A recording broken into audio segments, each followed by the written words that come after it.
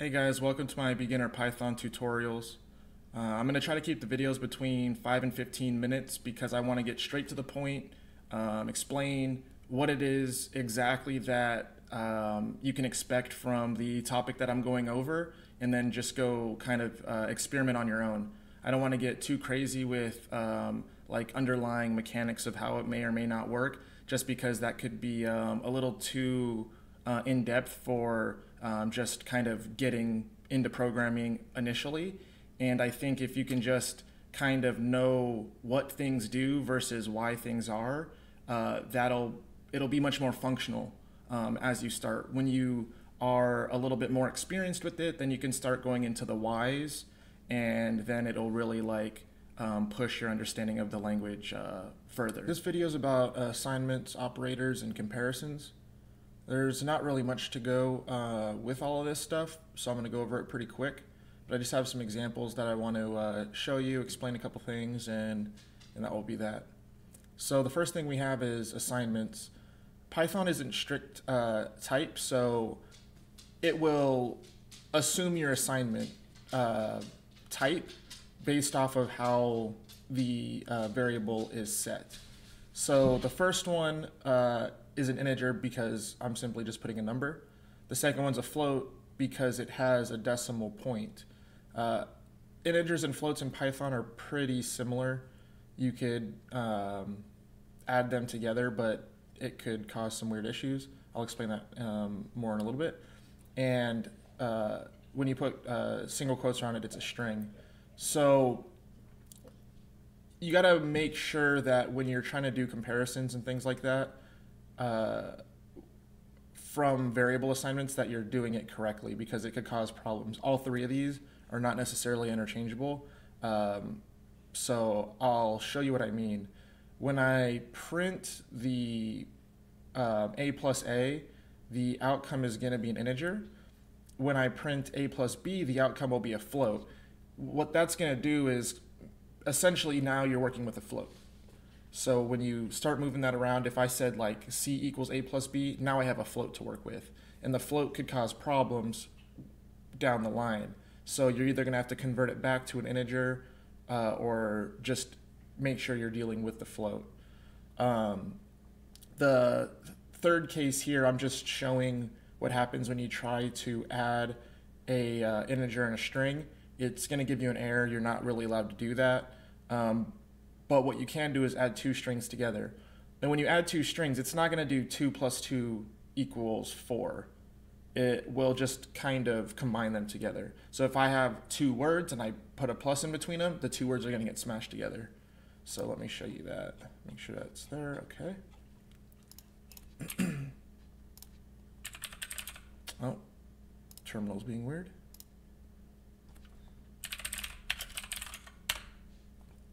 All right, so here we go. This is the output of what I just explained. And you can see here that the third one has an issue, and I just caught it and did something with it. So this didn't break the code, and the last thing was able to run. The next thing we have is operators. So I kind of already showed you a little bit of that, but it's like, you know, the plus, minus, equal signs and all that. That stuff should be pretty straightforward, but basically think about it as normal math. If you want to add two values together, you just put a plus, and then it'll be 1 plus 1 equals whatever. You can assign it a value to a variable if you want, and I don't have an example of that, but I guess I could real quick just add that in. So like a equal, oops, let me do this after. So I'll do it with b. So b equals 1, c equals 2, d equals b plus c, and then print d.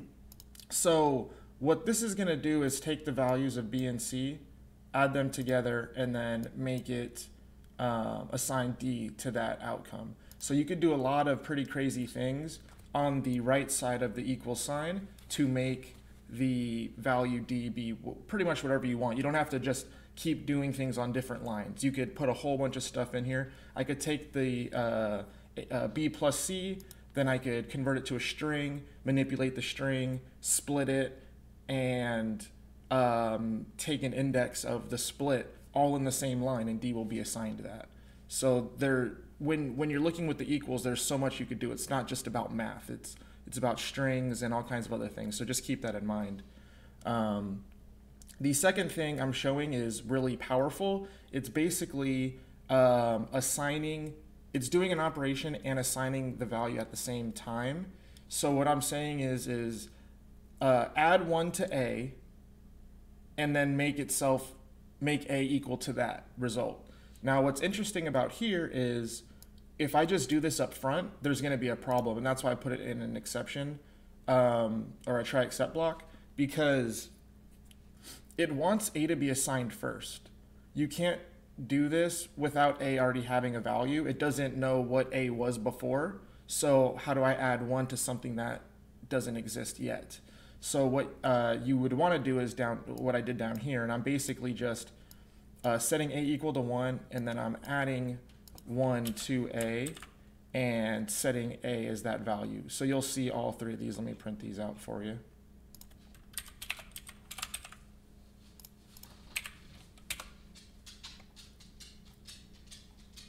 So there we go. We got the 3 as expected. We got the error that popped up in my text editor already told me that this was going to have a problem. It says it's an undefined variable. And then the third one printed the 2 just like normal. You could keep doing this. So essentially, as an example, what you could use this for is, I think other languages already kind of have this wrapped in, or there's like a weird syntax you could do to make this happen. But I could set A equal to 0, do a while loop, and then in that while loop do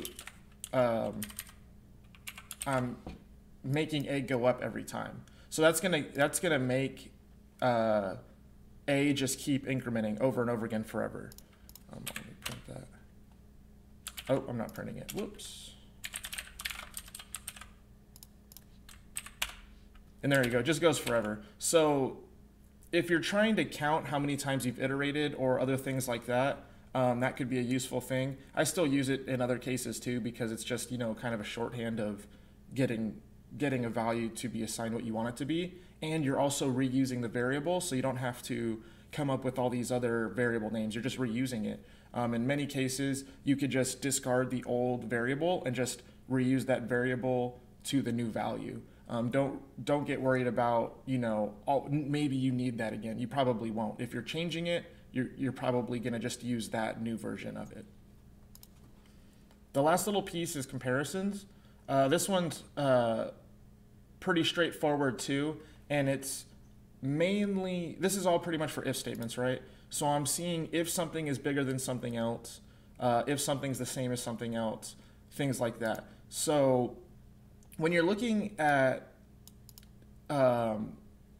this first thing, I'm being explicit. I'm saying if A equals B, print they're the same. If A doesn't equal B, print they are not the same.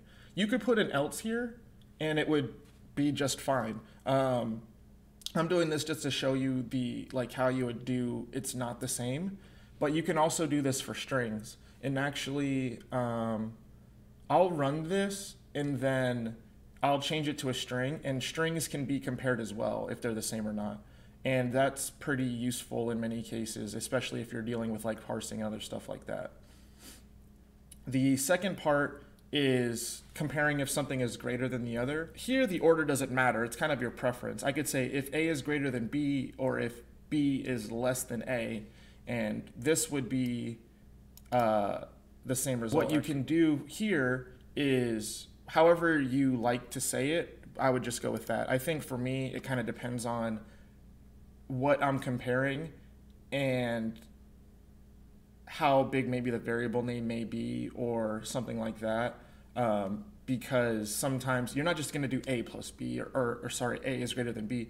You're going to do you might have a big variable name, or you're looking at a dictionary item and you're doing the key and you don't want to assign it a variable first. So all kinds of weird things like that to kind of make it a little bit more efficient without literally assigning variables for every single thing. And this next piece is showing that when you do a greater than or a less than, it's not inclusive, right? So if 2 equals 2, it will not meet that condition. So in this case, the else is going to get hit, and it's going to, you could just assume they're the same. If A is not greater and B is not greater, then, you know, they're the same thing. And yeah, that will happen. So if we want to make it inclusive, we could just do an operator with the greater than or equals to, and that will make sure it checks, like if it's going right up to the number or it's more, then, you know, you're still good to go.